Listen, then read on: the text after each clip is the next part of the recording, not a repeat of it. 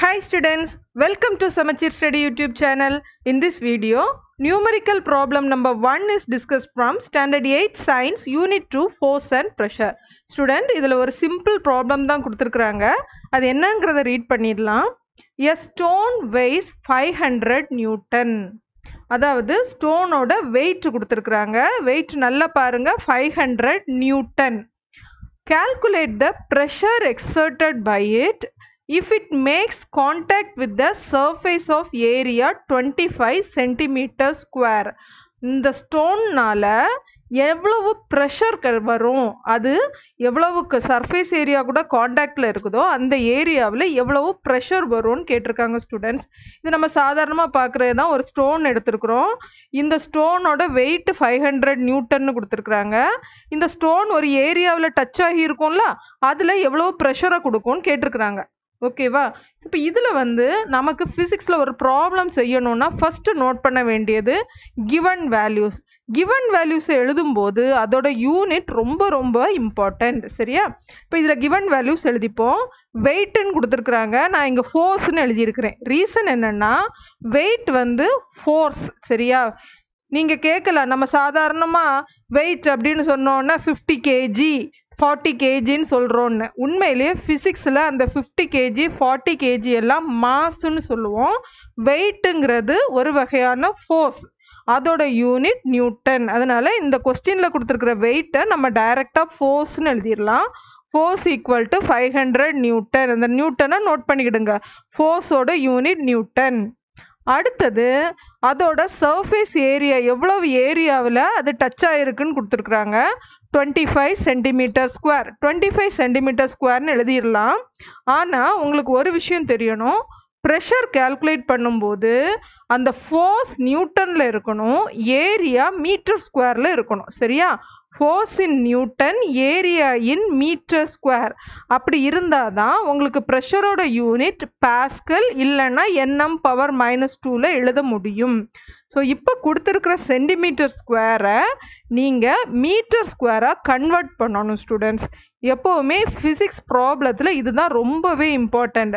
கொடுத்துருக்குற ஃபார்முலாவுக்கு ஏற்ற மாதிரி நீங்கள் அந்த யூனிட்டை கரெக்ட் பண்ணி எடுக்கணும். ஸோ இங்கே சென்டிமீட்டர் ஸ்கொயரில் இருக்கிறத எப்படி மீட்டர் ஸ்கொயராக மாற்றுவோம்? ரொம்பவே சிம்பிள் தான். கொடுத்துருக்குற வேல்யூ கூட 10 பவர் -4 மல்டிப்ளை பண்ணால் போதும். எந்த வேல்யூ மல்டிப்ளை பண்ணுவோம்? 10 பவர் -4. நான் கொடுத்துருக்குறேன் பாருங்கள். சென்டிமீட்டர் ஸ்கொயரை மீட்டர் ஸ்கொயரை கன்வெர்ட் பண்ணுறதுக்கு அந்த 25 கூடவே 10 பவர் -4 மல்டிப்ளை பண்ணுவோம். சாதாரணமாக சென்டிமீட்டரை எப்படி மீட்டராக மாற்றுவீங்க? 10 பவர் -2 மல்டிப்ளை பண்ணுவீங்க. இப்போ சென்டிமீட்டர் ஸ்கொயர் இருக்கிறதுனால 10 பவர் -4ஆல் மல்டிப்ளை பண்ணுறோம். இவ்வளவு தான்.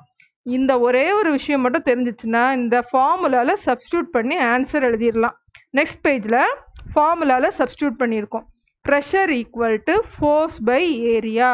ஃபோர்ஸ் நான் ஆல்ரெடி சொன்னது மாதிரி weight of the stone 500 divided by ஏரியாவை மீட்டர் ஸ்கொயரில் எழுதியிருக்கோம். 25 இன்ட்டு 10 பவர் -4. இதில் பாருங்கள், இதை சிம்பிளிஃபை பண்ணணுன்னா இந்த டினாமினேட்டில் இருக்கிற இந்த 10 பவர் -4 நியூமரேட்டர் கொண்டு போகலாமா? அப்படியே மேலே கொண்டு போகலாமா? அப்படி கொண்டு வரும்போது இது மல்டிப்ளிகேஷனில் இருக்கிறத மேலே கொண்டு வந்தீங்கன்னா இந்த -4 +4 சேஞ்ச் ஆகும். கரெக்டாக? இந்த டினாமினேட்டரில் இருக்கிற 10 பவர் -4 நியூமரேட்டர் கொண்டு வந்து 10 பவர் +4ன்னு எழுதியாச்சு. சரியா? இனி என்ன இருக்குது? 500 டிவைடட் பை 25. எல்லாருக்குமே 5th டேபிள் தெரியும். அதை யூஸ் பண்ணி நீங்கள் டிவைட் பண்ணால் போதும். So 25னா 5 5s are 25. அதே மாதிரி இங்கே 500 என்ன ஆகும்? 100 ஆகும். இப்போ 100 டிவைடட் பை 5ன்னு இருக்கும். திரும்ப டிவைட் பண்ணிங்கன்னா என்ன கிடைக்கும்? 20 டிவைடட் பை 1. டினாமினேட்டரில் 1 இருந்துச்சுன்னு சொன்னால் அதை விட்டுறலாம். ஓகே, அப்போ ஆன்சர் எவ்வளவு கிடைக்கும்? 20 இன்ட்டு 10 பவர் 4.